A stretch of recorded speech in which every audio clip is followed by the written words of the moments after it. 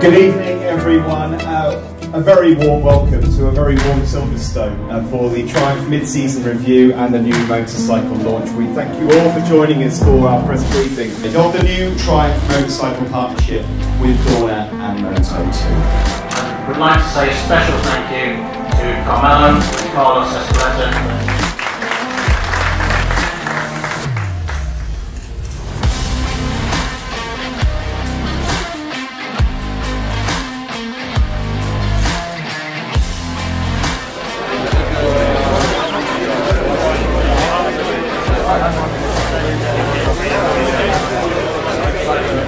This is the last of this motorcycle. Okay.